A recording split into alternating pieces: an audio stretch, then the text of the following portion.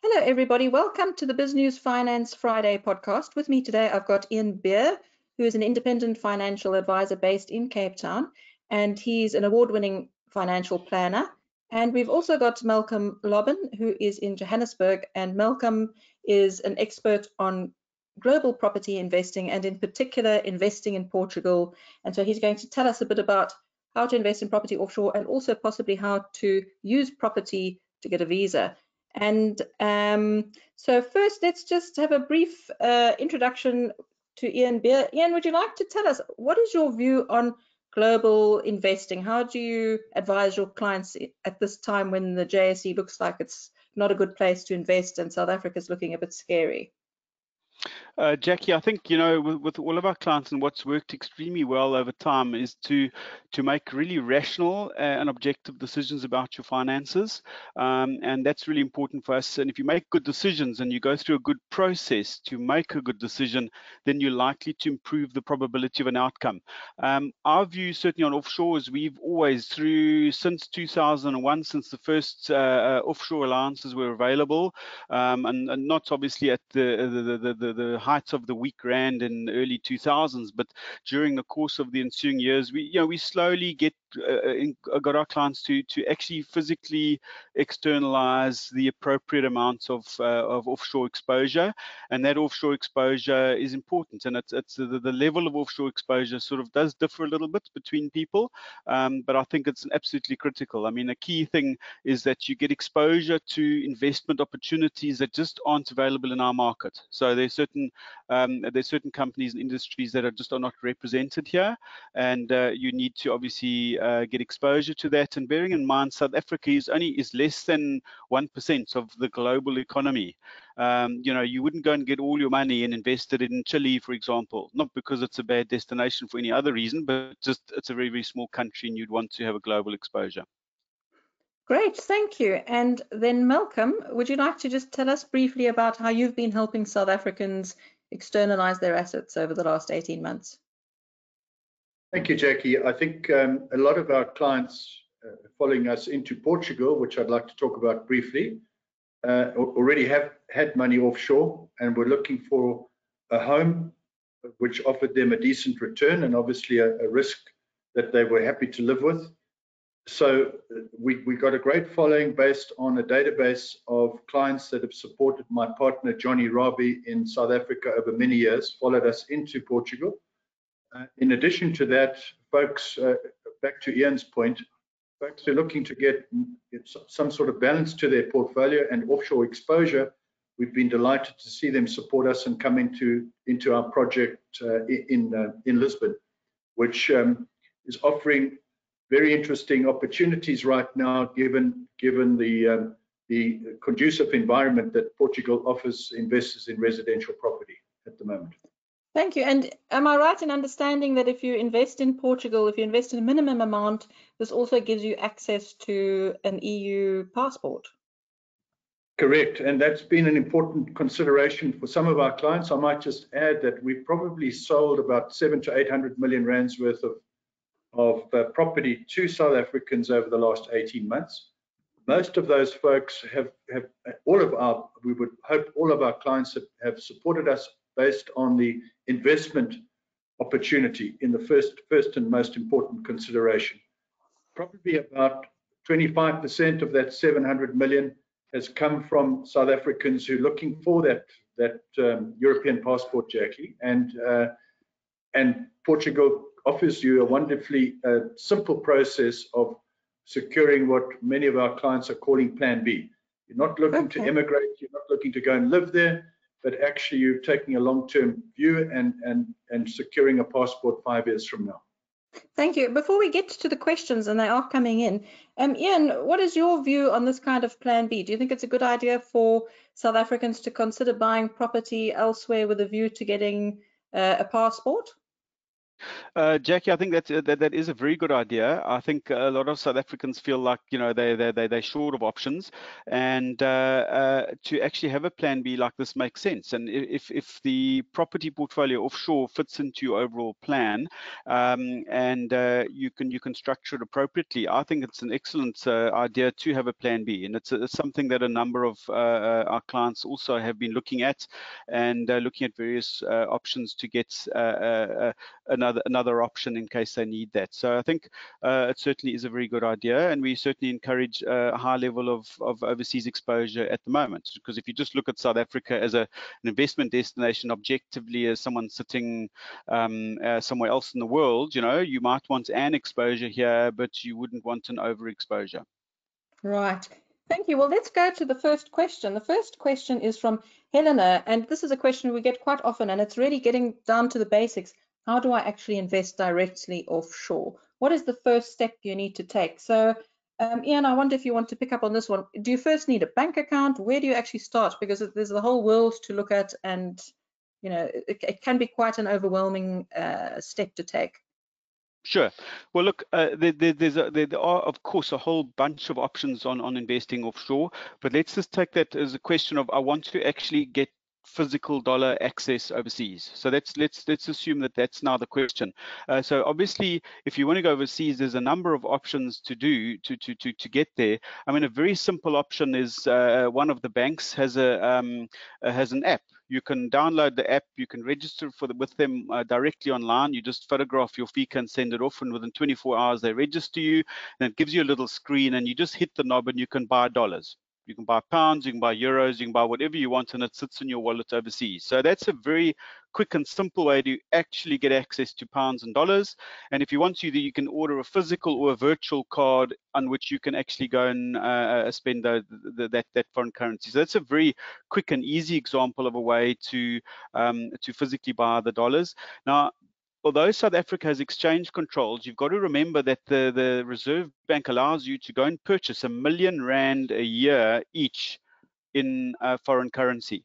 So that means that a couple can have R2 million between them per year.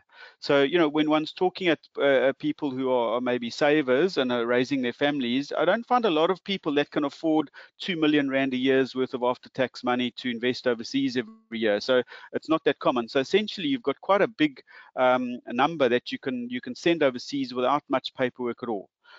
So that's very easy. That's one way of doing it. The other way, Jack, is you can actually open an overseas bank account. So that's quite easy. There are some banks from overseas that are supported in South Africa with an office here to assist. They're not a branch. It's just an office to assist the opening of the account. And you then actually go to your bank and you ask them just to transfer the R1 million overseas or any amount less than that. So that's another way of physically getting the money out of the country.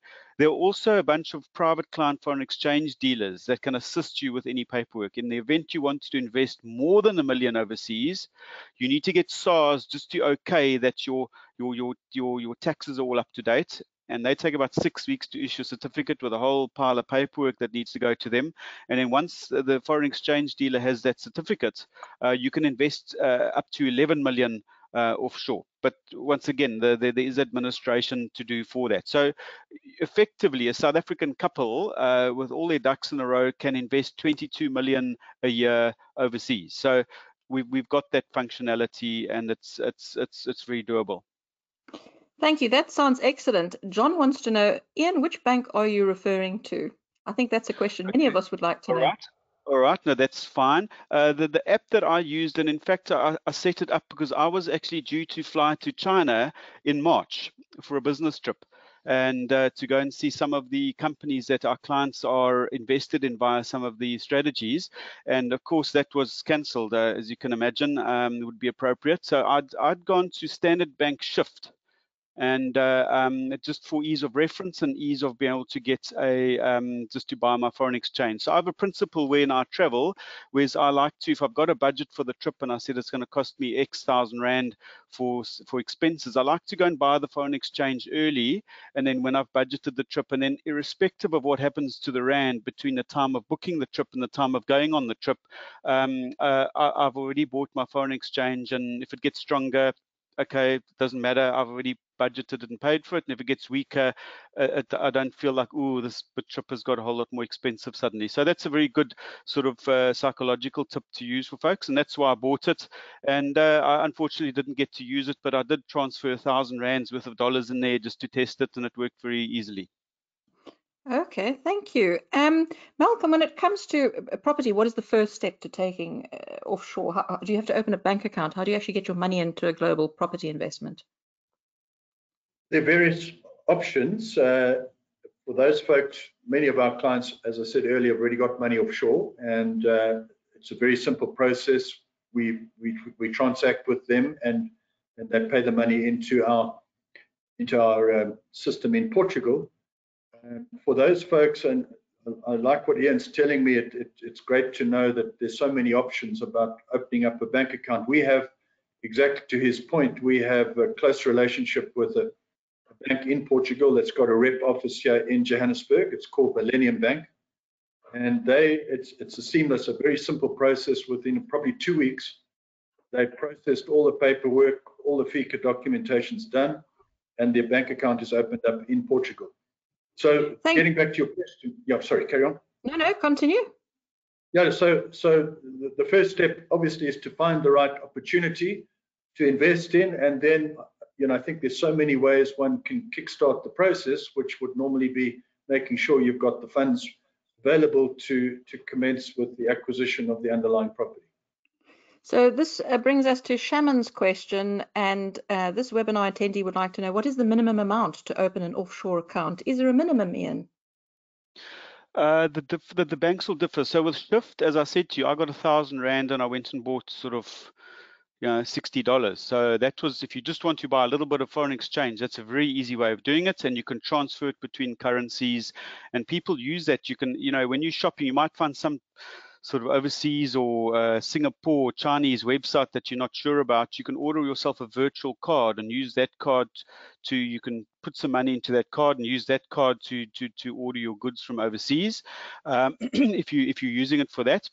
If you're wanting a bank account, and I personally use Investec and Standard Bank Isle of Man, my recommendation there is that, let's say you're looking at an opportunity with Malcolm, but we're busy investigating and there's a new development coming on stream, but it's not ready yet, but you feel you want to now externalize your money because the rand is now strengthening. So then the right thing to do would be to get it into dollars. So I would then open an overseas bank account. So I would assume, Malcolm, we're talking, you know, maybe R1 million or more approximately to get the money out. So I would open up an overseas bank account. Now, when you do that, I think if you've got an account that's actually available internationally, I'd always recommend to clients opening an offshore center bank account. So in other words, Isle of Man, Guernsey, Jersey, one of those offshore jurisdictions, because the minute you go to a onshore jurisdiction like Halifax Bank in the UK, you start diving into their tax regimes, their tax reporting, all kinds of complicated things. You know, I was told with my NatWest account that I needed to pop into the branch to just redo my signature. And the fact that I said I was in Cape Town, she'd never spoken to anyone from Cape Town before and didn't know what to do. So it's important to deal with a bank if you've got an international banking arrangement in an offshore center, because they're used to dealing with people all over the world. And then once you establish that you actually want to, now you found the property, that's the one you're going to buy with Malcolm, okay, then obviously a Portuguese bank is going to be important, because you're going to obviously get rental income, you're going to have to pay sort of accounts and what have you in Portugal.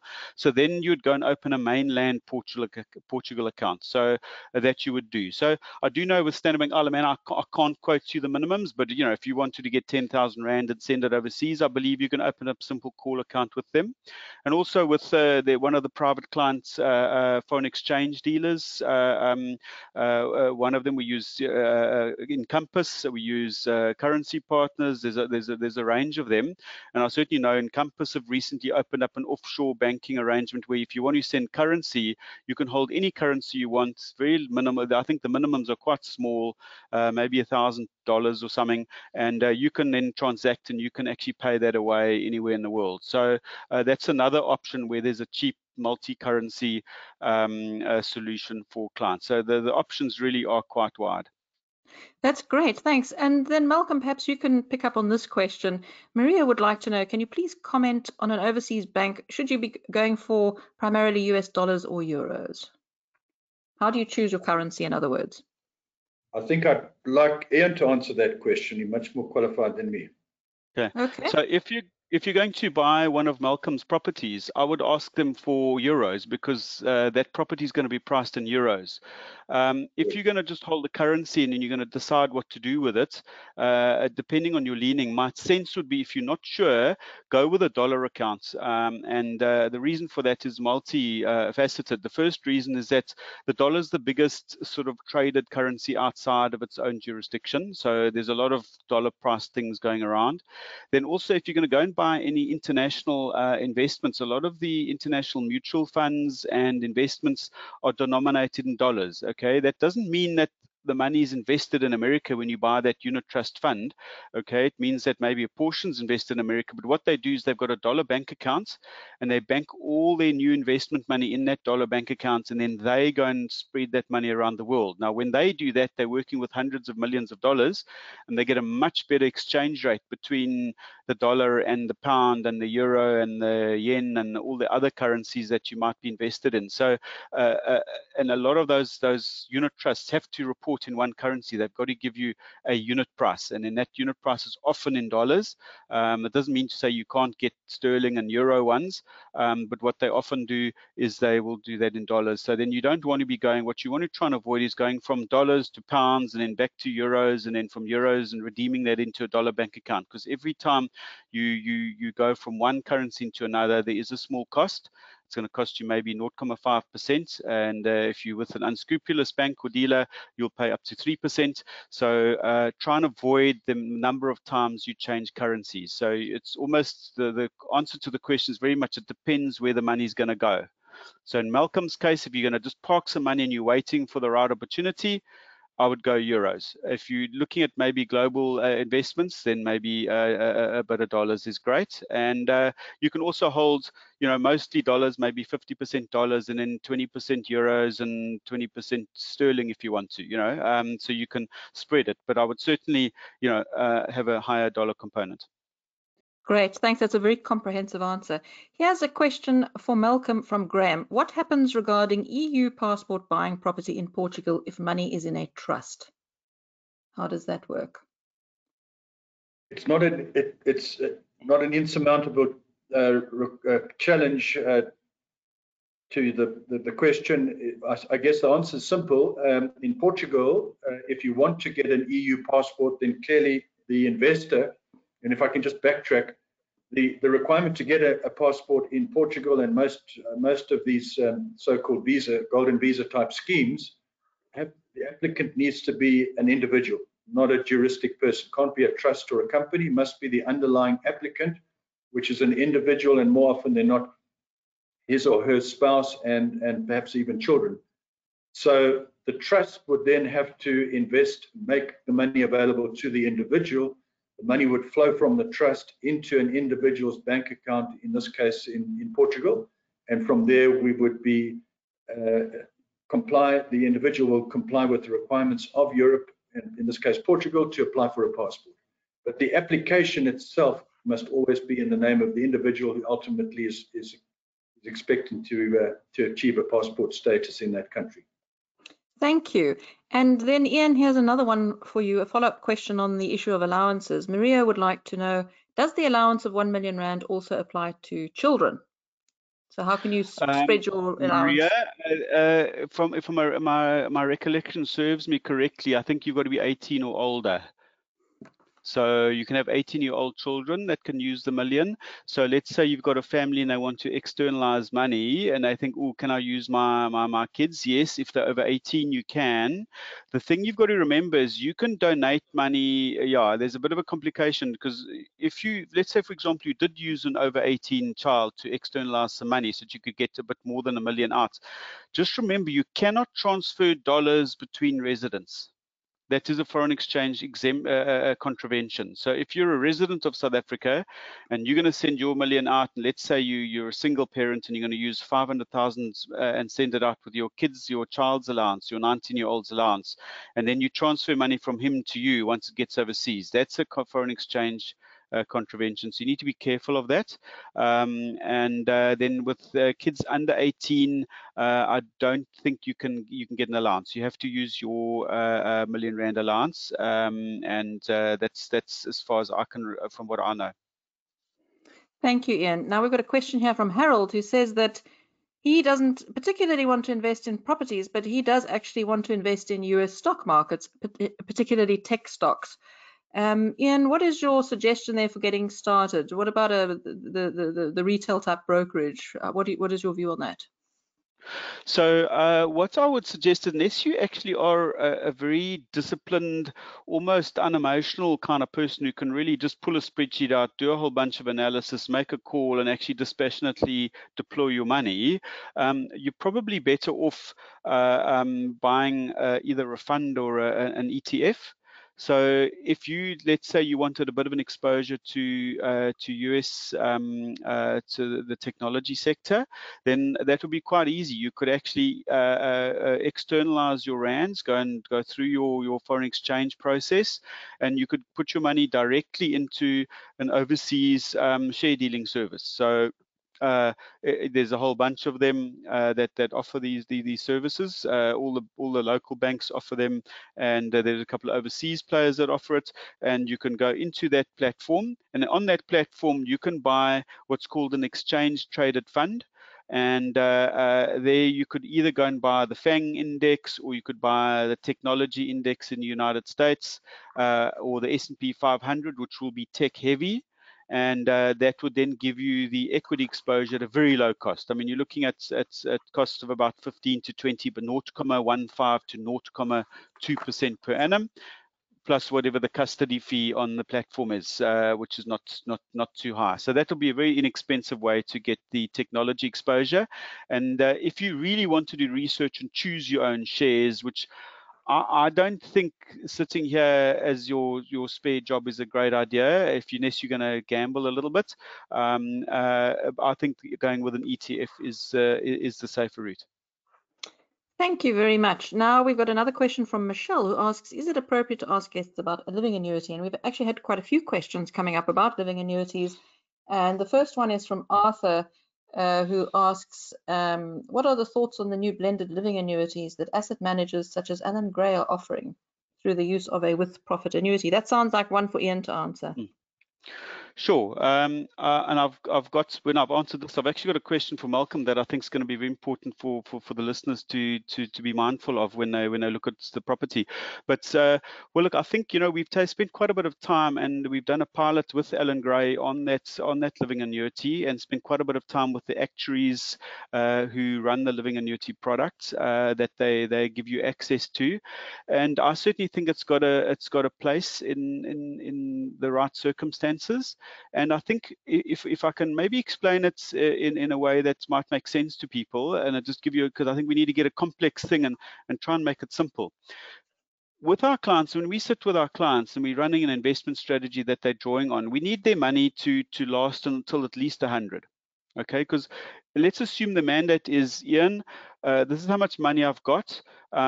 Please do a cash flow for me, and I would like to spend as much as possible, please, but I don't want to run out.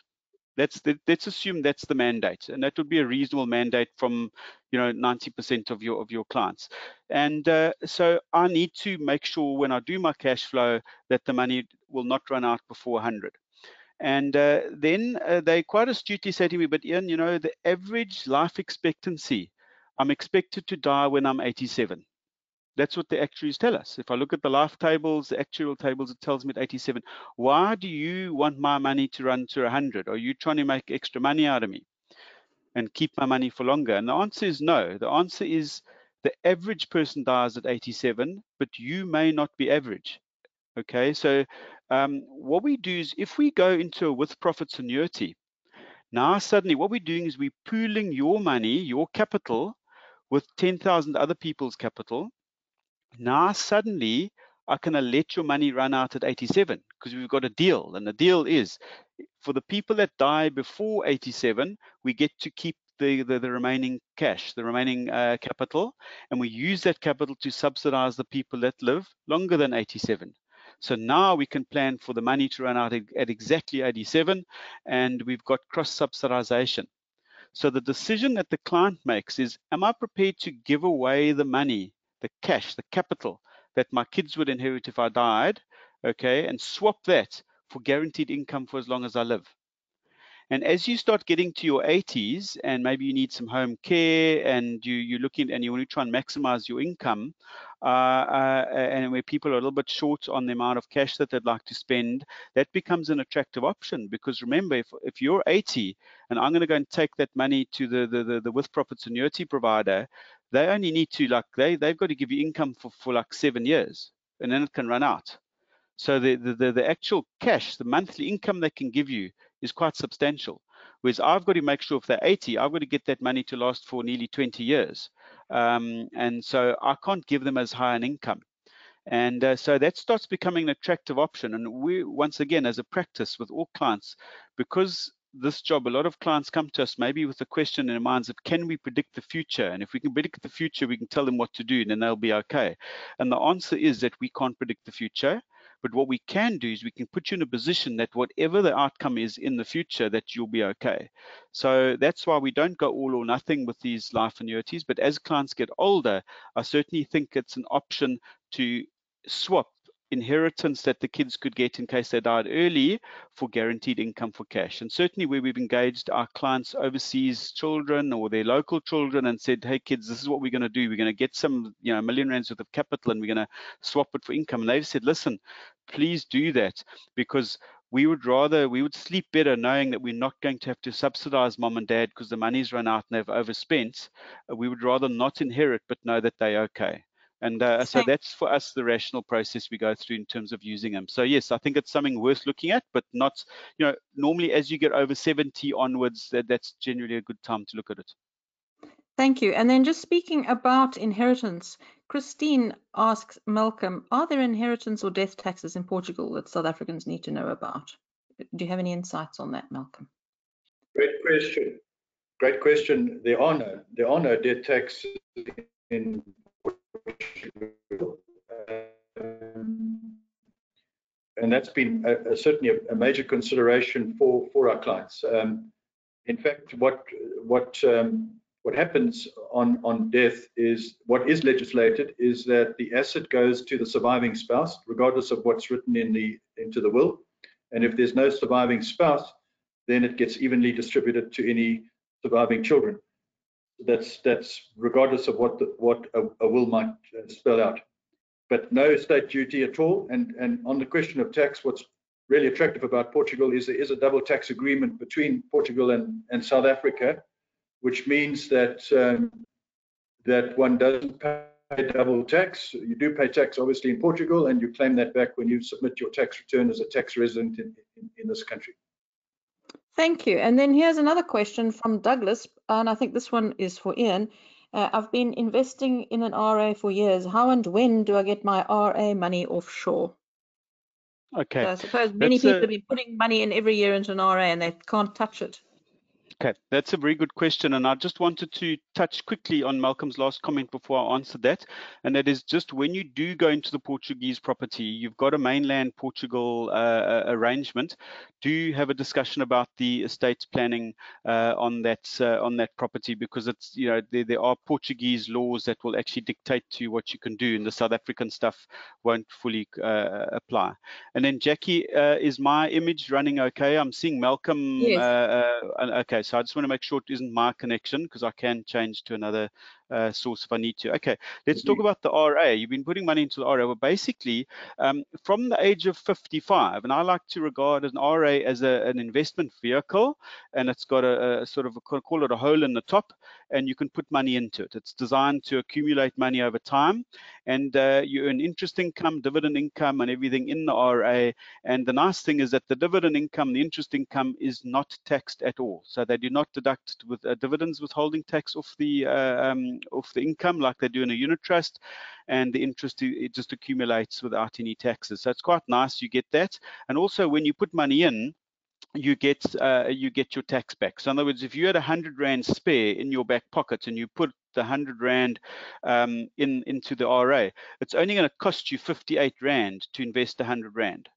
So that's quite helpful. And for most people, trying to save for the long run is quite expensive and difficult to do. And if they come and say, I've got 100 Rand, we can get them to actually do 170 Rand debit order. And then after the tax rebate, it only costs them 100 Rand. So they're saving effectively 70% more. And that's the reason that people use it. And in our practice, we don't have we've got a rule. There's no musts. There's just choices and consequences.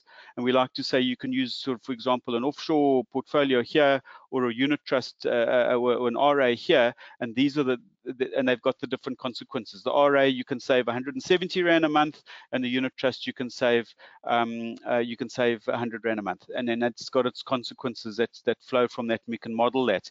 So with the RA, once you've done it, once you reach the age of 55, anytime from 55, you can retire from that RA.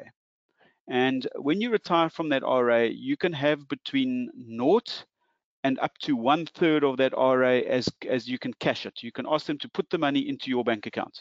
Okay, the 2/3, you need to do one of two things. A, invest the money in a living annuity. Okay, now the living annuity is almost exactly the same as an RA vehicle, except it's got a little hole in the bottom of the bucket. Okay, once you put the money in, it's in, and it's got a hole in the bottom of the bucket, and that money comes out into your bank account every month. And you can open the tap and close the tap on that little hole, and the tightest you can close it is where you draw 2.5% per annum out of the investment in that vehicle, and the maximum you can open it is where you draw 17.5% out of that bucket per annum. So if we look at an average targeted return of, say, 9 or 10%, if you drew 9%, you're not going to get any inflation increases. So that's not going to work for you. If you drew 17%, your income is going to drop every year because you're going to start spending into your capital. And if you drew 3 or 4% per annum, then that would be probably a sustainable inflation increasing income with your investment portfolio over time. So there's two other very important differentials. And I think we were talking about offshore investments, and maybe clients, there's a couple of people that are listening today that feel that when they look at their offshore exposure, it's very, very light, and they've got properties and all kinds of things in South Africa and a big pension fund. And now, how do I get more offshore exposure? Because I just haven't got the cash.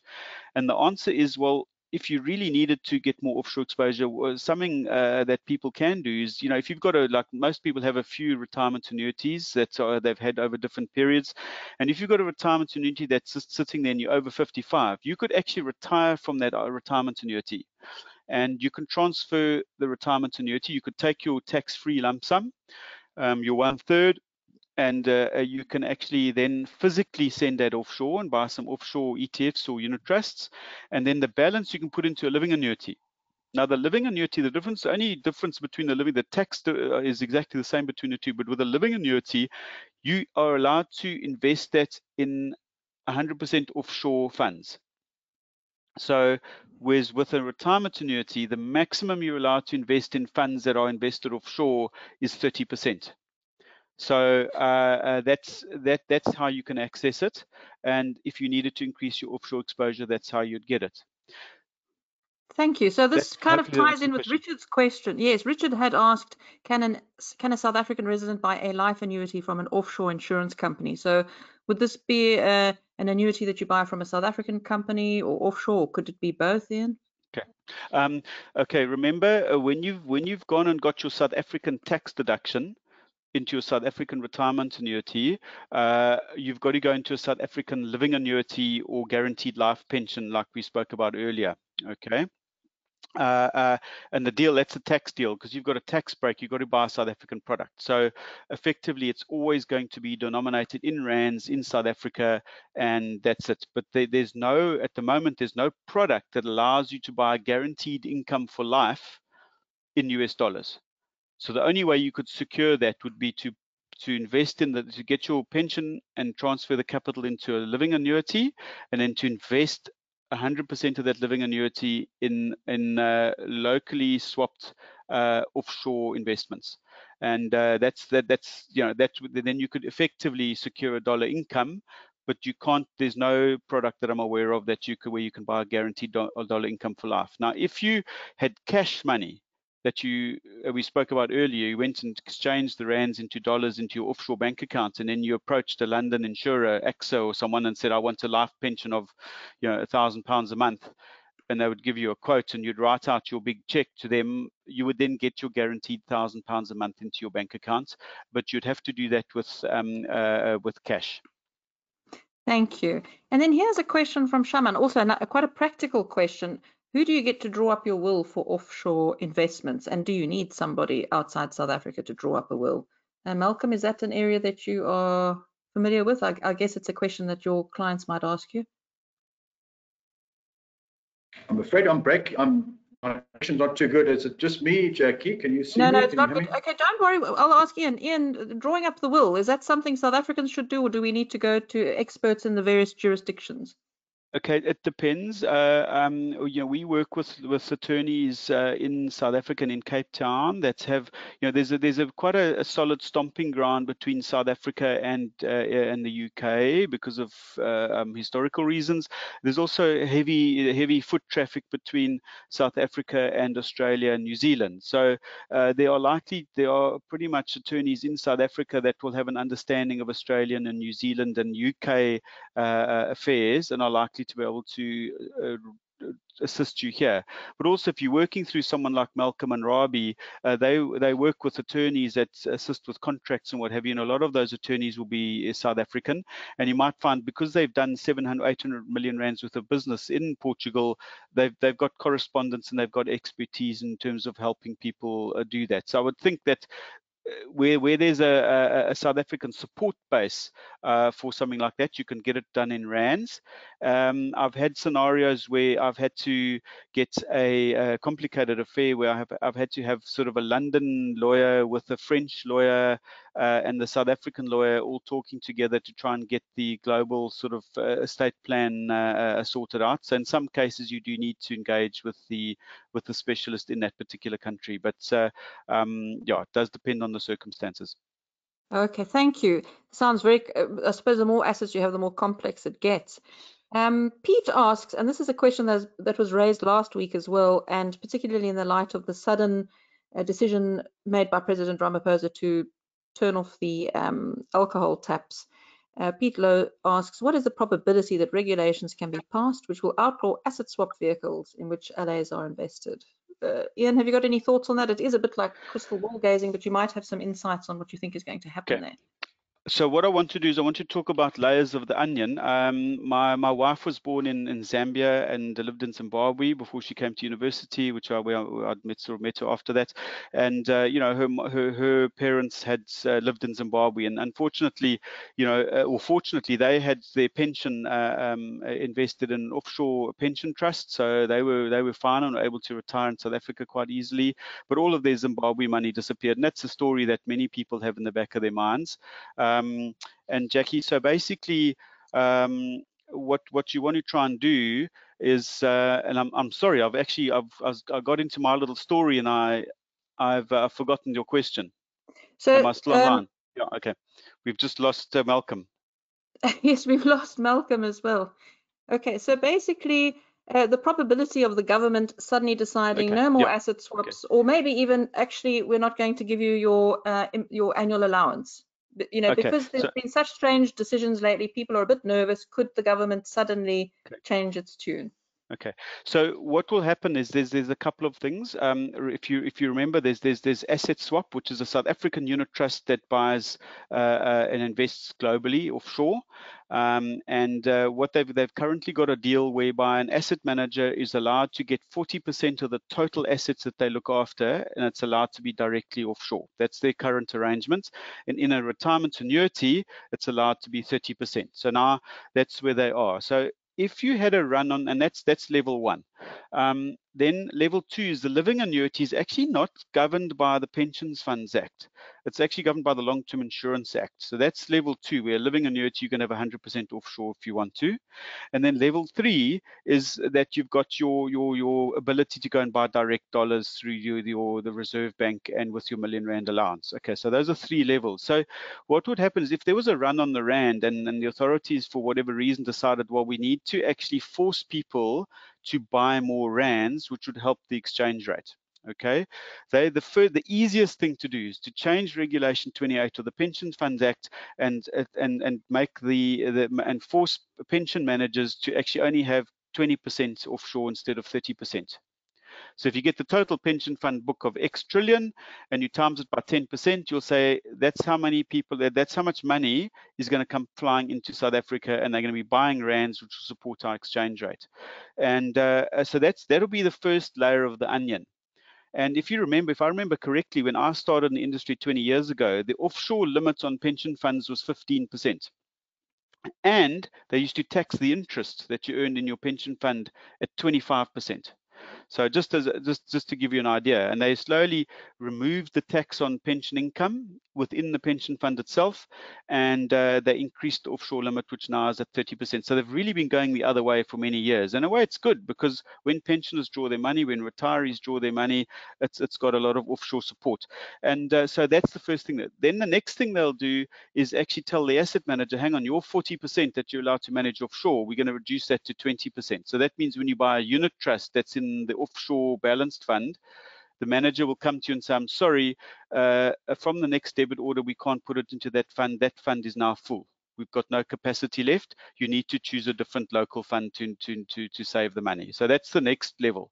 And then the third level will be the Zimbabwe scenario, where they pass a law and they say, listen, sorry, this foreign exchange allowance, we've reduced it to 300,000 and there's no more investment allowance. Sorry, it's only if you've got to travel.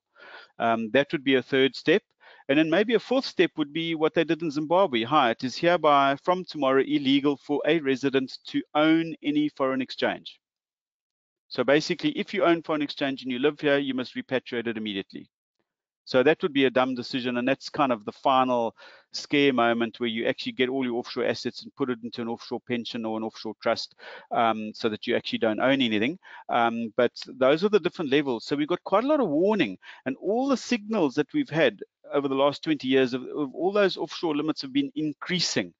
So it doesn't mean to say we don't go through the heavy paperwork to physically get the money offshore, but for our clients, if the money is invested offshore for as much as possible, I'd like that to be physically in dollars, because it increases our choices and gives us our options open, and it also gives us cheaper solutions than we can get locally.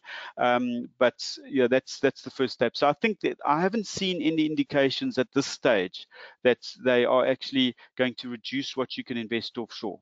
Yeah, the prescribed assets is a separate question that may come up. It has come up. So would you like to just sketch out your view on this prescribed assets picture? Can you explain what it is for people who don't understand what it is? Okay. Well, let me maybe explain what it is, and let's go back to 1985 maybe. And what happened was, the 1980s, the government was busy with the Bush War. They needed a lot of taxable income. So let's explain for the older clients that may have been saving during those periods and bought their Sanlam RA, what would have been happening is in the early days of prescribed assets during the apartheid government, the requirement was you have to invest 50% of your pension fund in either shares or gold miners, gold. Okay, and the reason was if you bought gold, that was great because the gold miners used to pay a lot of tax, and if you bought government bonds, they would actually force you to lend them money at a rate lower than was commercially viable. So when I studied economics in 1987, the inflation rate was 16% and the interest rate was 12%. So it was only country, the economics professor was very clear to say that South Africa is the only country in the world where it pays you to borrow and go and buy your car. And that was a function of, because if you force people to invest in bonds, then you can actually pay a lower interest rate. And that's effectively what happened. And then the interest they paid you, they used to tax you in your RA. Okay, so at 25%. So that was the regime at the time.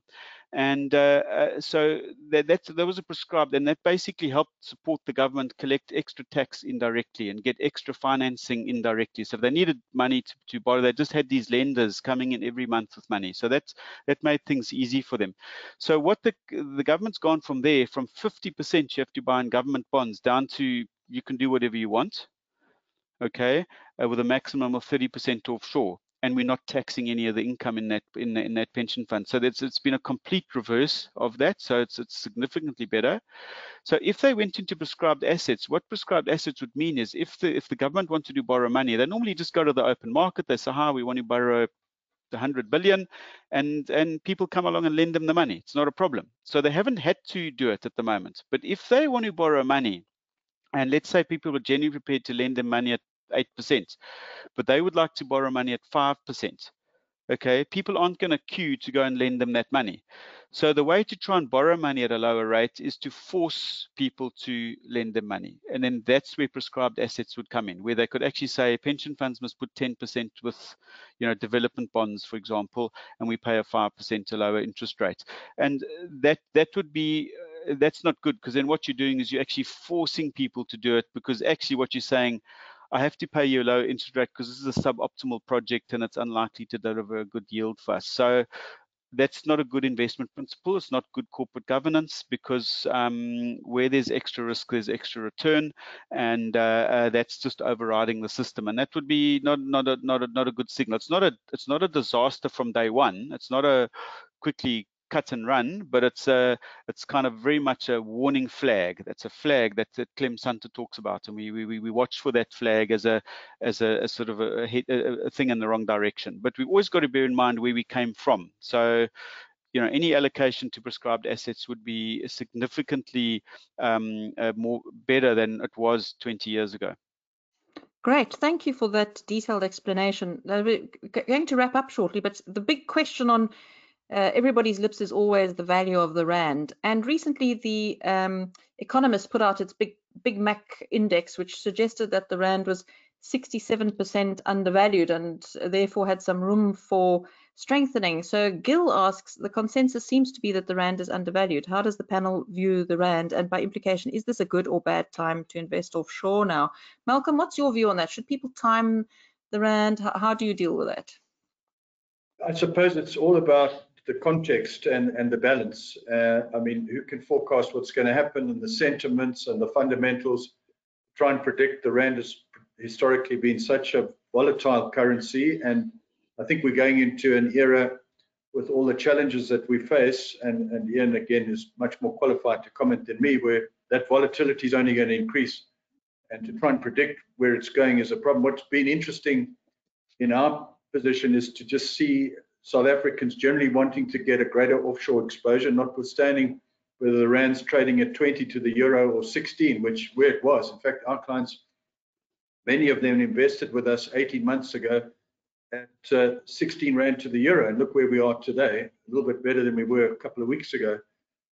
I think what's also important is, it's just to try and leverage and get the right balance from and input from experts like Ian.